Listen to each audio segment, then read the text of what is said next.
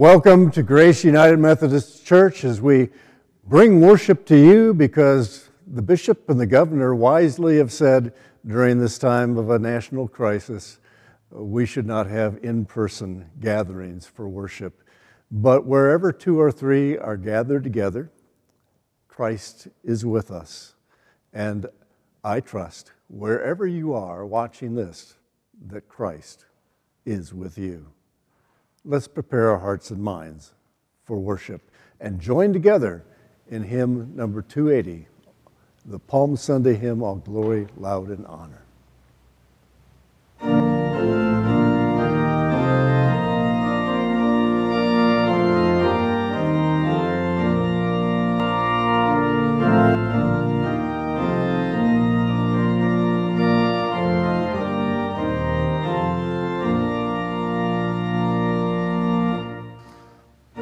Glory, laud, and honor to thee, Redeemer King, to whom the lips of children may sweet hosannas ring.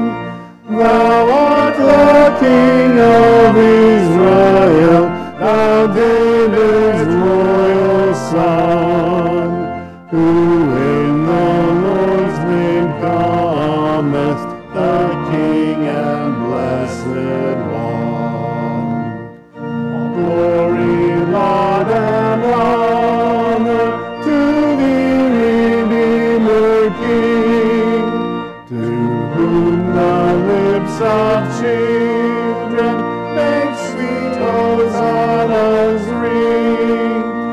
The company of angels are praising thee on high, and we with all creation in chorus make reply. All glory, laud, and honor to thee, Redeemer King, to whom the lips of children make sweet hosannas ring. The people of the Hebrews with psalms before thee wept, of prayer and praise and anthems before thee we present. All glory, laud, and honor to thee, Redeemer King, to whom the lips of children may sweet hosannas ring. To thee before the passion they sang their hymns of praise. To thee now high exalted, a melody we raise. All glory, laud, and honor to thee, Redeemer King, to whom the lips of children make sweet hosannas ring. Didst accept their praises, accept the prayers we bring, who in all good delightest, thou good and gracious King. All glory, laud, and honor to thee, Redeemer praise, to him the lips of children in sweet hosannas ring.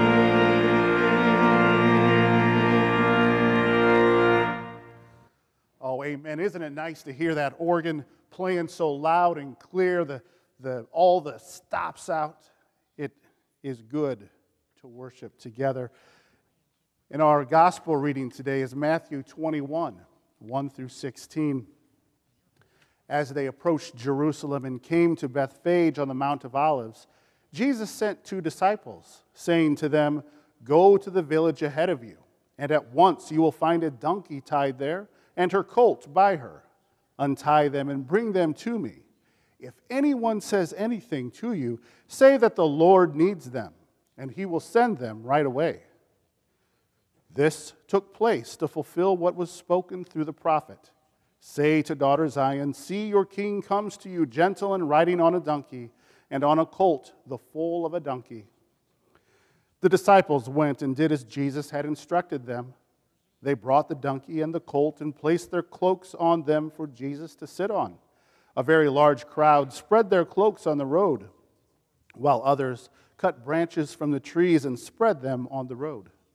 The crowds that went ahead of him and those that followed shouted, "Hosanna to the Son of David! Blessed is he who comes in the name of the Lord! Hosanna in the highest heaven!" When Jesus entered Jerusalem, the whole city was stirred and asked, "Who is this?" The crowds answered, "This is Jesus, the prophet from Nazareth in Galilee." Jesus entered the temple courts and drove out all who were buying and selling there. He overturned the tables of the money changers and the benches of those selling doves.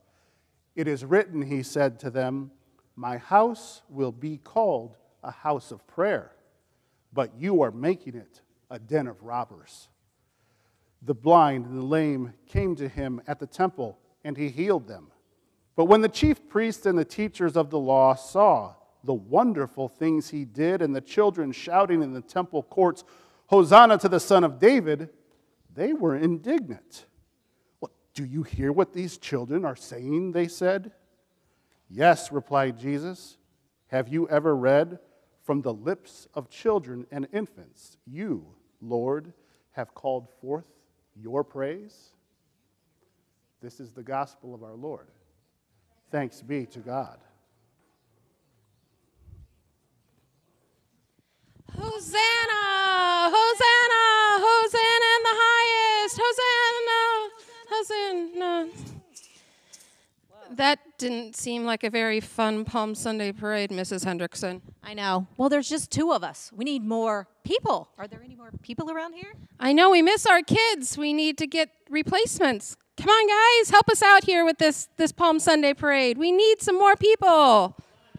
We're going to try it again. Hosanna! Hosanna! Can I be Jesus? Hosanna! Sure. Okay, here we go. Let's try it again, guys.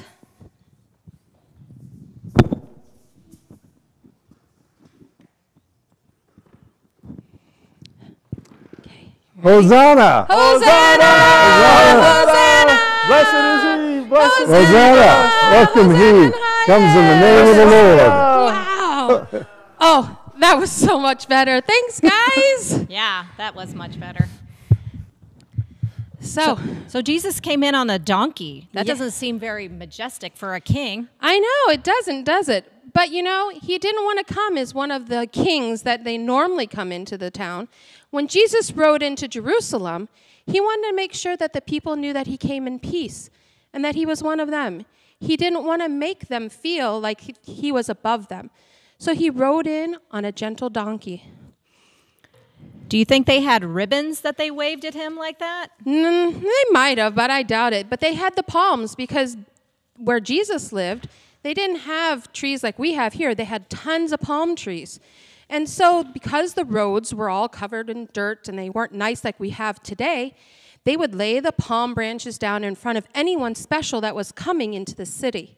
So they did this in front of Jesus. They might even laid a coat or a shawl if they didn't have a palm branch so that Jesus and his donkey wouldn't get dirty.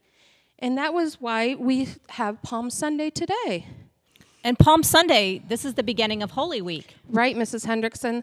So the people that were shouting their loud hosannas, today were singing a different tune at the end of the week. They were doing things that made Jesus sad, and they were saying things that were very mean to Jesus. But we do have things to look forward to. We've got Easter coming, the resurrection of him, next Sunday. So we celebrate Holy Week this week. Get your palms out, wave them around today, sing your your loud hosannas. And then next week we get to celebrate Easter together. Will you guys pray with me? And everyone can join in. Dear Father, Dear Father, our voices join with the voices of the people in Jerusalem. our voices join with the voices of the people in Jerusalem. Hosanna! Hosanna! Blessed is he who comes in the name of the Lord.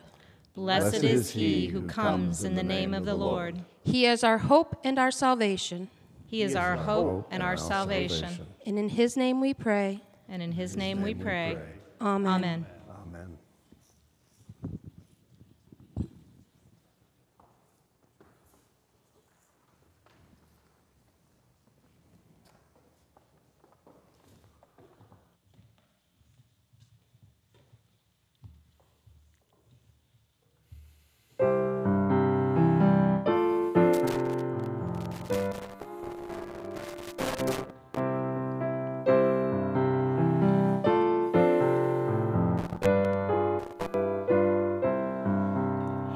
Filled with excitement, all the happy throng spread cloaks and branches on the city streets.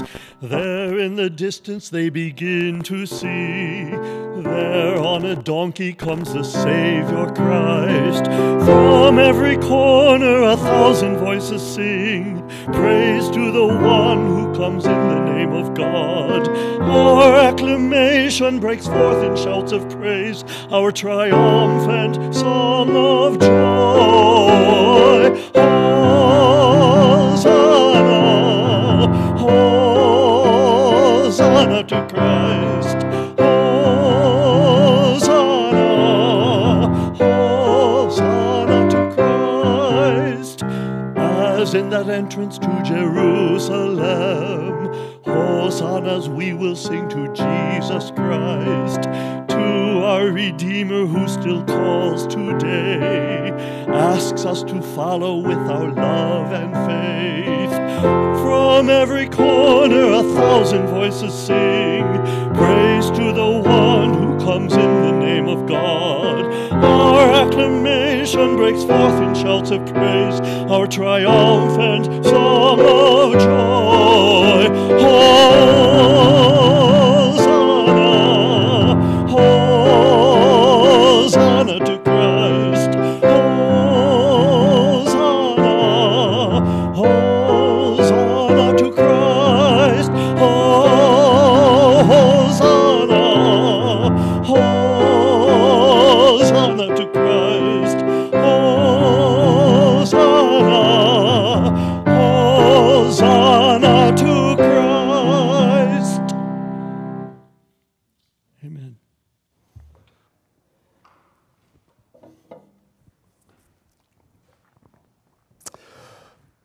Thank you, Joe. What a blessing.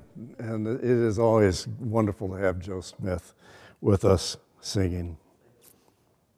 Have you ever been to an event that involved an opening ceremony with the release of doves? It's a wondrous thing to see.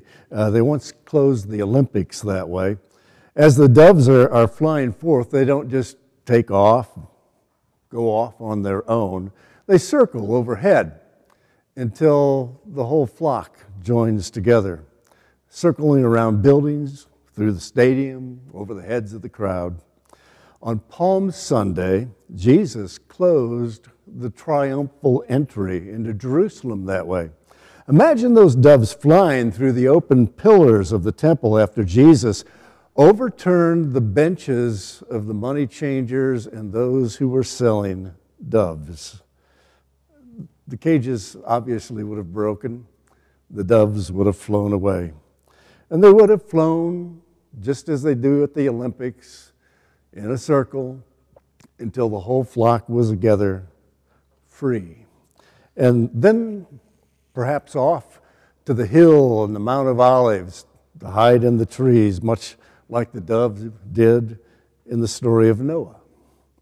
To this day, that has been a symbol of life and of peace.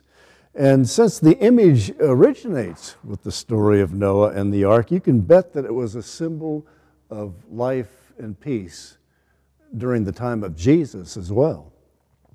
This is the week in Jesus' life where the Messiah comes head to head with people's image of what they thought the Messiah should be, which didn't always correspond to what Jesus knew he came for. A lot of the people thought that the Messiah was supposed to come in riding on that donkey's colt, but then go into the sanctuary of the temple, the Holy of Holies itself, and make a sacrifice on the altar. One of those poor doves, perhaps, splitting its breast and throwing it into the fire. But that's not what Jesus did. He set the doves free. He set them free. Then, according to the popular theology of the day, many people thought that the Messiah was going to go out and lead them in the slaughter of the Romans and wiping the Gentiles out from Israel. Perhaps he'd even slay them with the same knife he used to sacrifice the dove. But Jesus didn't go into the Holy of Holies. He went to the Gentile court, and he cleared it of those money changers so the Gentiles could get in, saying, "My house shall be a house of prayer for all nations." The Jews, the Greeks, the Romans, everybody who wants in, they're welcome. And I'm here to make them free, like the doves. The doves set free. What an image for Christianity. In Galatians 5:1, Paul proclaims, "It is for the sake of freedom that Christ has set you free." Specifically, within the context that Paul was speaking, he was saying that God accepts you as you are, for who you are. Galatians is about people of every nationality being accepted by God without first having to become like some other group of people.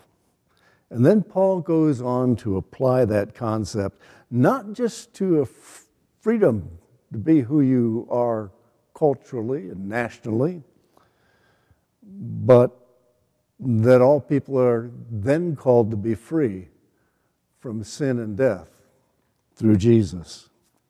You know, when I think of the lives the gospel of Christ has turned around, people on drugs who found the strength to change, people who had ruined their reputation with a lie or a crime or an act of violence, and who found the power to turn their lives around, I can think of no better image for this than doves flying free. One of my favorite movies has always been The Sound of Music. In it, you have the story of children who are being set free from a tyrannical existence by Maria, a nun, along with the story of Maria being set free herself, free to be who she was. And the movie is a great story, but like so many movies that propose to be about real people, it doesn't represent anything at all like what really took place. Indeed, the movie was so unlike the real story that the producers barred Maria von Trapp from being anywhere near its filming, lest she let people know before the film's release that her life was not like the fairy tale in the movie at all. Maria von Trapp wrote an autobiography. Its title is simply Maria. In it, Maria paints a very different picture than what is painted by the movie, The Sound of Music. To make a long story short, just let me lift up a couple points. She married Baron von Trapp for his money. She liked the kids and grew to love them, but not him. He was her ticket out of the convent, which she had joined not because she wanted to be a nun, but because she needed food and shelter during what was a worldwide Great Depression. When the Nazis took over Austria and attempted to get Baron von Trapp to assume command in the Australian Navy, they left Austria because he insisted that they must, that Nazism and his faith in Jesus Christ did not go together, and that money and the mansion meant nothing to him compared to his honor and his faith. Maria wanted to stay. They arrived in New York with $4 in their pocket after having fled their home. Maria never let her husband forget that he took her away from the luxury of being a baroness and made her sing for a living. In the movie, the Baron did not want to demean himself by singing in public. In reality, it was Maria.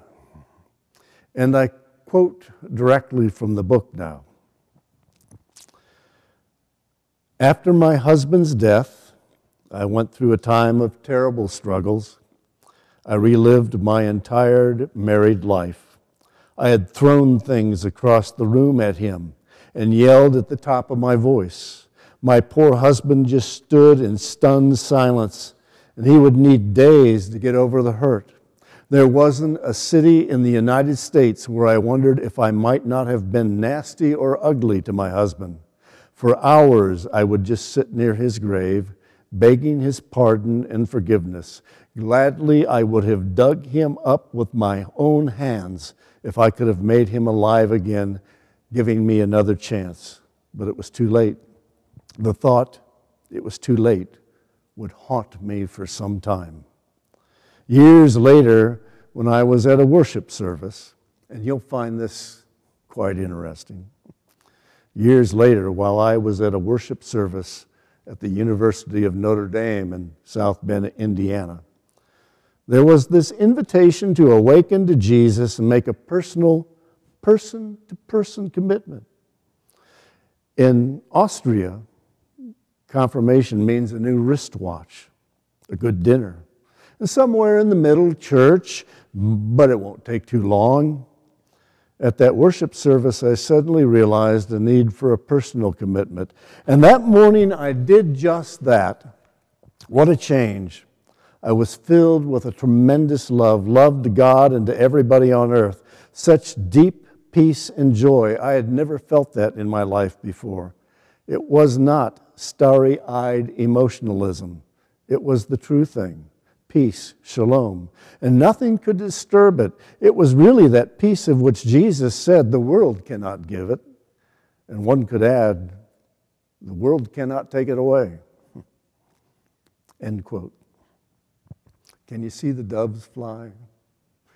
The film, The Sound of Music, begins with the image of Maria almost flying as she's singing on the mountaintops. In reality, that came closer to the end of her life when she found Jesus right here in South Bend at the University of Notre Dame. Jesus Christ sets people free, no matter who they are or what their past was like. And when he does, we are like the doves who flew out of their cages and soared to the heights. You know, sometime after Jesus cleared the Gentile court, he returned and gave this parable, the parable of the two sons. Listen to it. There was a man who had two sons. He went to the first and said, "Son, go and work today in the vineyard." "I will not," said the son. But later the son changed his mind and went. Then the father went to the other son and said the same thing. And that son answered, "I will, sir." But he didn't go. Which of the two did what his father wanted? The first, of course. And then Jesus said to them, "I tell you the truth, the tax collectors and the prostitutes are entering the kingdom of God ahead of you. You were shown the way of righteousness, but did not believe. But the tax collectors and prostitutes did believe." Gentiles, tax collectors, in league with Rome, prostitutes, doves. He set them free. Imagine those doves in flight, making the skies above Jerusalem beautiful. Imagine the freedom people have found in their lives, freedom from sin, freedom from negative images imposed on them by others, freedom which comes from realizing that God loves you and calls you just as you are. Imagine the beauty which filled the streets of Jerusalem by the people who knew such love, beauty in the streets with the beauty of the doves flying overhead. That's the image we celebrate for Holy Week and how it begins. An image of spiritual freedom, freedom from sin and death, sealed for eternity with a sacrament on Thursday, a cross on Friday, a tomb on Saturday, a resurrection on Sunday. As Christians, our future is to live out the beauty this coming week of what all that represents. And so may God bless you, like the doves, bless you so that you can be free from all that would keep you from living life abundant, a beautiful life. My prayer is that during this time of social separation, as we seek to stay free from the coronavirus, that we might also discover all of the freedoms offered to us through Christ. Amen.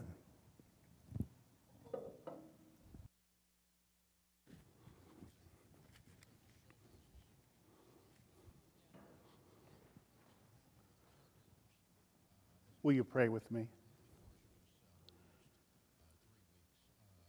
Gracious Redeemer, it is freedom that you give. It is freedom that you offer.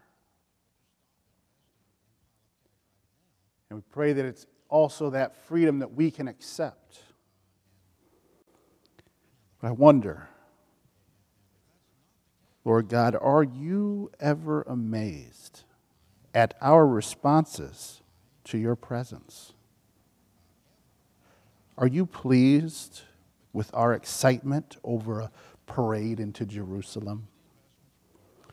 Do you ever chuckle a little as we relive those moments when all the people were so excited because their Messiah was coming to make things right?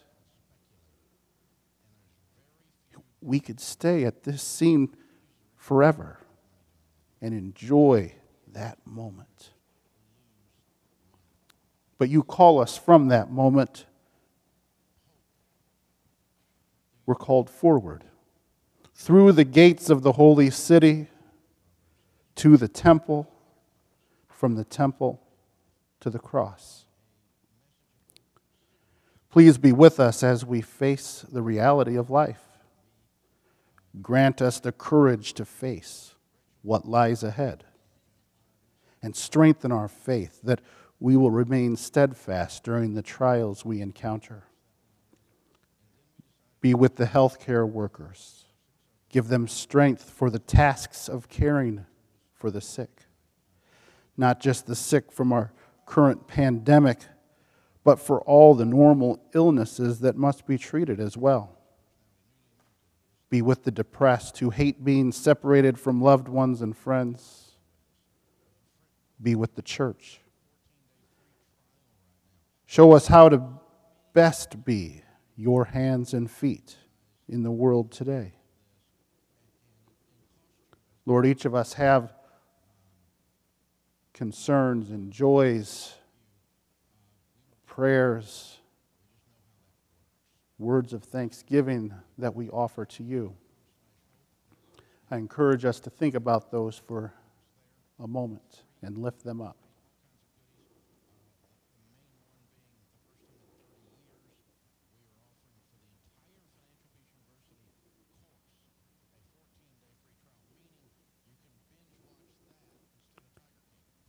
And Lord, we ask all these things in Jesus' name as we join together in praying the Lord's Prayer. Our Father, who art in heaven, hallowed be thy name. Thy kingdom come, thy will be done, on earth as it is in heaven.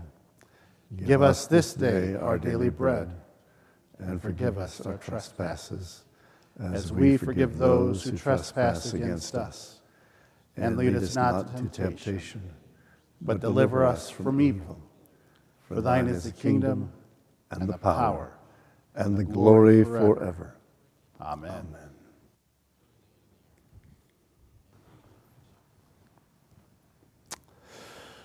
Thank you, Carrie. All of our members know that during a regular service, when we're together, we pass a collection plate. We can't do that now. And so to our members, I remind you that you could still give through our webpage, electronically, or by putting something in the mail. And that would be very appreciated during this time where we cannot be together, so that we can continue our ministries. And then to everyone, if you would like to give to help the community, we are collecting food. We have baskets at the front door. Someone will be here from 9 to 4, Monday through Friday. You just push a buzzer, you can come in, put your things in the basket, and leave, so we can keep that social separation. We are collecting for the Broadway Christian Parish and La Casa, the Hispanic ministry here in South Bend, alternating weeks on which food pantry gets the food. And then you can also make masks for our healthcare providers. Beacon Health Systems, which runs Memorial Hospital, has asked churches to do that, and there are instructions on how to do that on our website. And now, may the love of God, the peace of Christ, and the wisdom of the Holy Spirit be with you all. Amen.